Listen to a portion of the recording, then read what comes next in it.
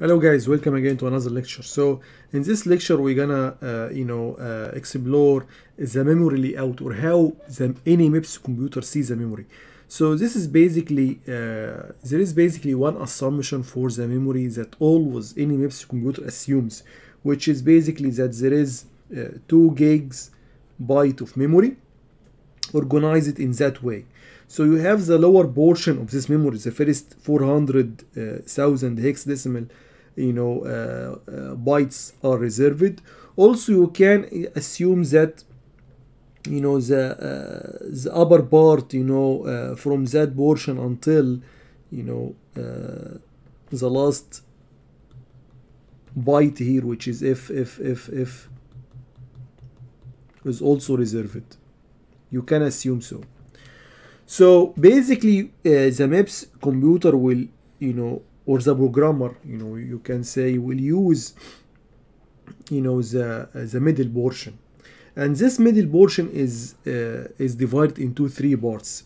You have the text segment part, and this text segment part will contain the program itself. So basically once you write a program and this program is compiled into or converted into zeros and ones, the final executable file, the final object file, that was, as we explained last time, will be stored in that portion here.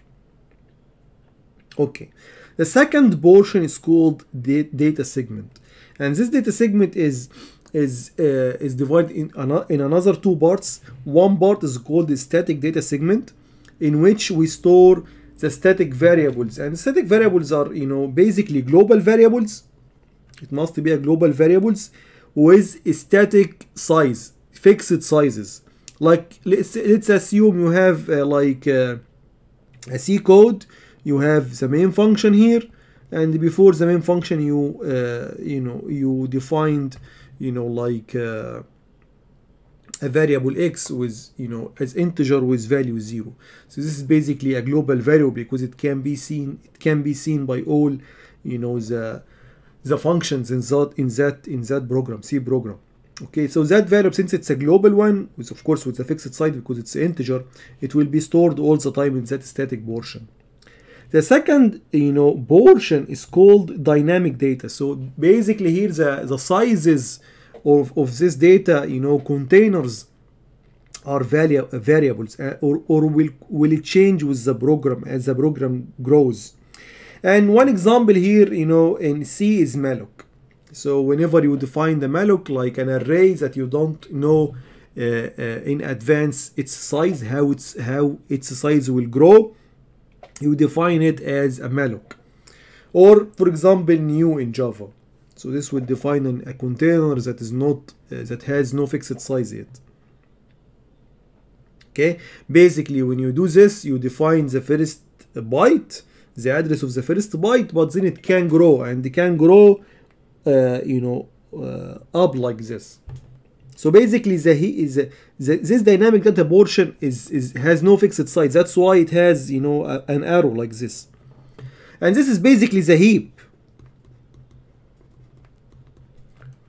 So if you have some idea about the heap before, this is the heap. This is the heap portion of the memory. The third portion, which is a little bit weird, is the stack segment, or the stack portion of the memory, which start somewhere here and goes somewhere here, I'm sorry, and goes downward like this. Okay, and this is usually the assumption about the stack. The stack goes down, not so whenever you want to store a new variable in the stack, you should decrease the stack pointer. For example, the stack pointer was pointing here. When you store a new value, you should decrease this value by 4 bytes, for example, if it's a 4-byte variable, and so on. And here's some hint about how a program can crash. For example, if you have like an infinite recursion, so a function that keep calling itself. Okay, that's an infinite recursion, and we're gonna know or study in the future videos about the procedures and functions and we're gonna see examples of recursive functions, you know, written in assembly. And you know, and in these procedures or function calls, basically we're gonna use the stack a lot.